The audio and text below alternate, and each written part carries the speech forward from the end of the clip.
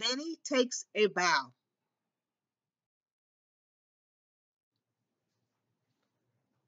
One day, Vinnie, the vocal vulture, was walking down Main Street when he saw some of his friends coming down the steps of Alpha Pet Concert Hall.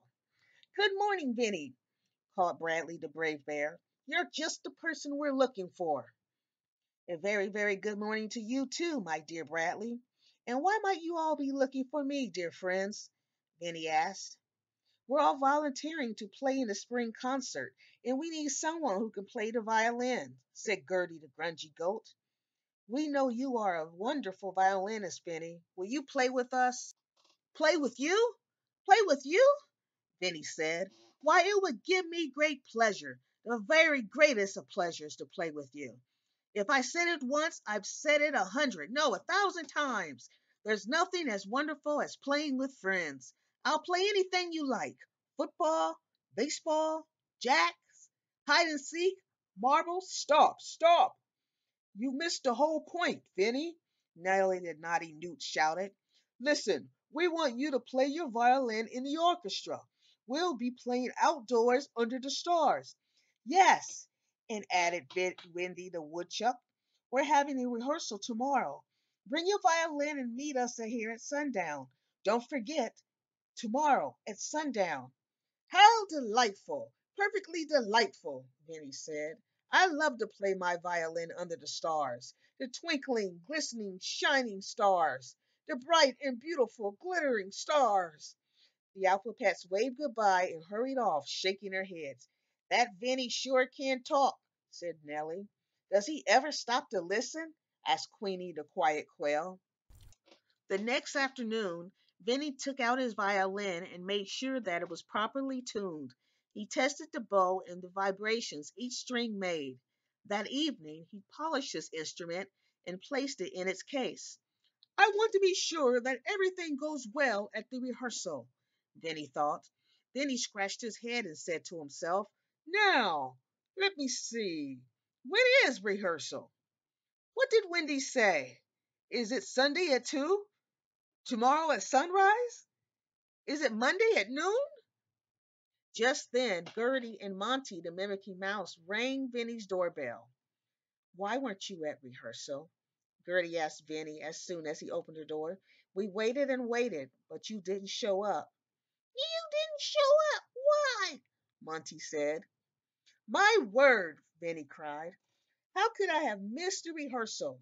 How was it possible? Why, I especially prepared my violin. I cleaned it and polished it and tuned it ever so carefully. I truly planned on coming to the rehearsal, but I wasn't sure of the time. I seem to remember that Wendy said something about Sunday at 2 under the stars. Wendy said tomorrow at sundown. That was this evening, Gertie said. You weren't listening.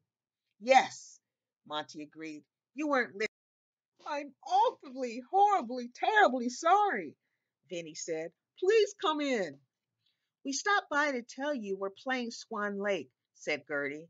Practice the violin part and be at rehearsal Tuesday morning. You can buy the sheet music at the music store. Oh, yes, indeed. I will go to the store first thing in the morning, Vinny exclaimed. How do I love go to the store? Yes, indeed. Think of all the things that are by. A treasure trove of valuables, crystal vases, vacuum cleaners, velvet pants, weather vanes, ivy vines, Venetian blinds, Victorian chairs, valentines, vitamins, Venetian cakes, velour coats, Vicuna vests, vinegar, vanilla creams, and, of course, violets and veils. Good glory! Declared Gertie.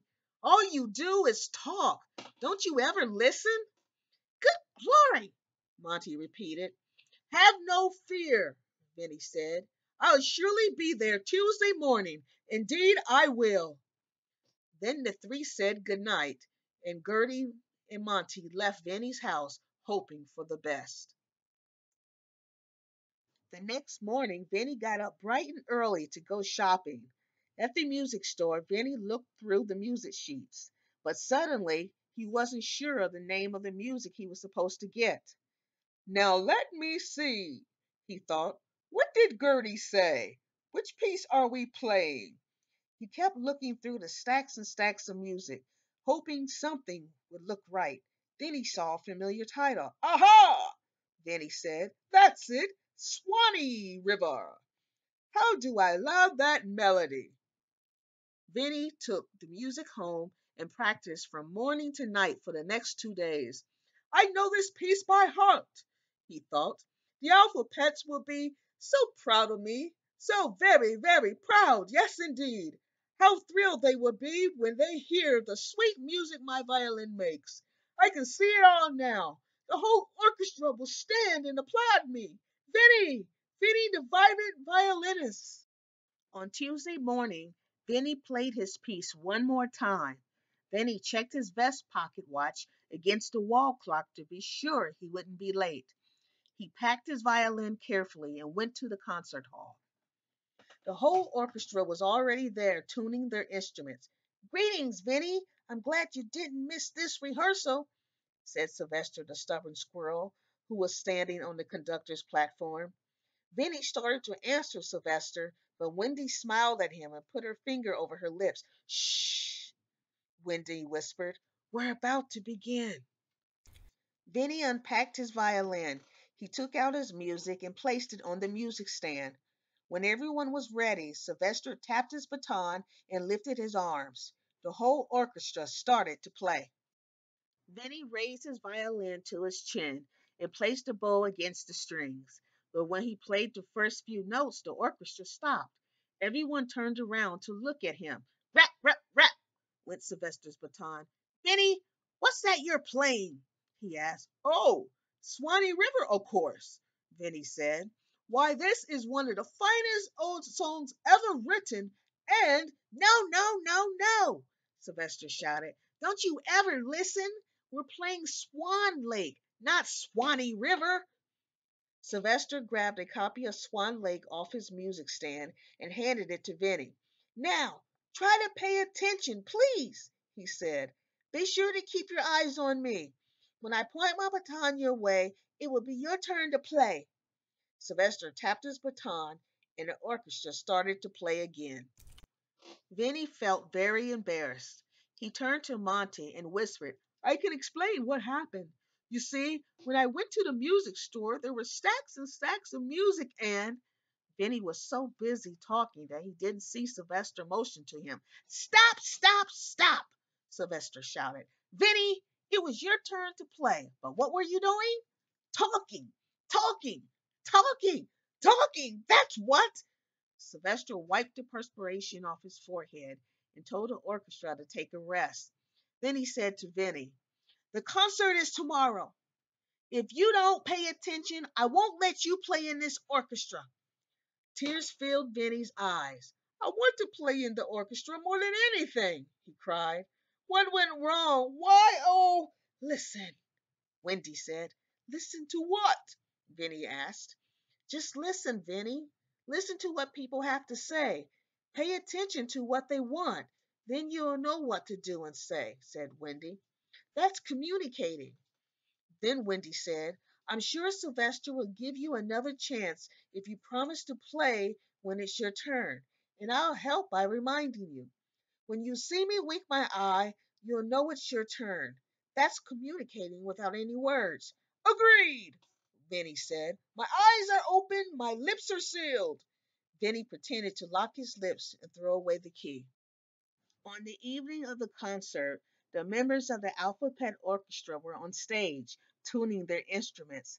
I wonder if Vinny will get here in time, Queenie asked. I wonder if he'll bring the right music, Nellie said. I wonder if he'll know when it's his turn to play, added Herbie. I wonder if he'll show up at all, said Gertie. I wonder too, Monty repeated.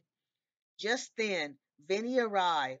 He smiled at his friends, bowed to the conductor, took out his violin, and was ready to play. And play he did. He saw Wendy out of the corner of his eye, but he didn't need any help. None at all. When Sylvester signaled him to play, Vinny's violin sang the sweetest music anyone had ever heard. When the concert was over, the people in the audience jumped to their feet. Vinny! Vinny! They called. Then Vinny stepped up to the microphone and said, Ladies and gentlemen, boys and girls, grandmas, grandpas, uncles, aunts, and little babies, I hope you have enjoyed this year's spring concert performance.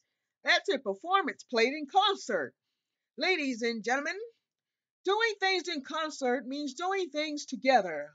Ah, yes. And how can people get things done together? I'll tell you how. By communicating. That's right. Communicating. Giving and taking. Seeing and showing. Listening and talking. And of course, making beautiful music together. If I've said it once, I've said it 100 times. No, 1,000 times. That's right, 1,000 times.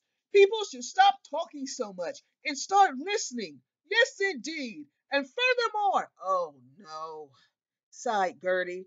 Here we go again. Here we go again, Monty agreed.